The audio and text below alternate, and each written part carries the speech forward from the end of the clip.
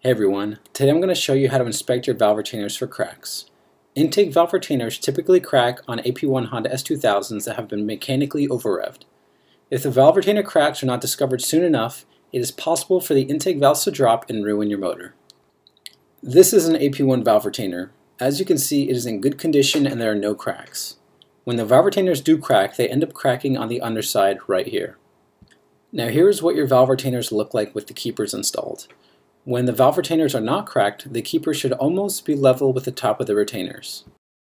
When the valve retainers crack on the underside, the circumference of the opening increases slightly, thus allowing the keepers to slide down.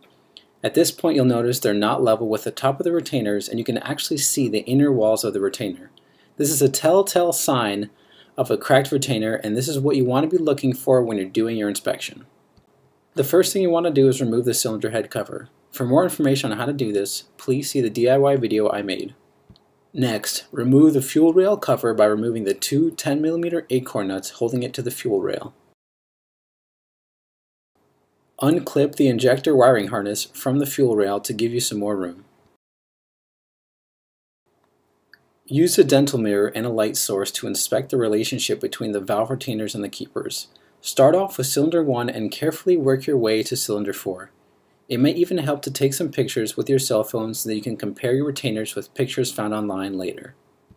When you're finished with your inspection, clip the injector wiring harness to the fuel rail.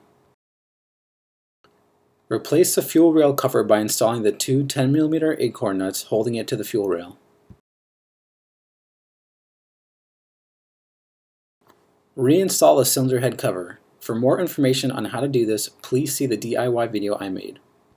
Thanks for watching, and please don't forget to subscribe. If you have an idea for a future DIY video you'd like to see, please share it in the comments.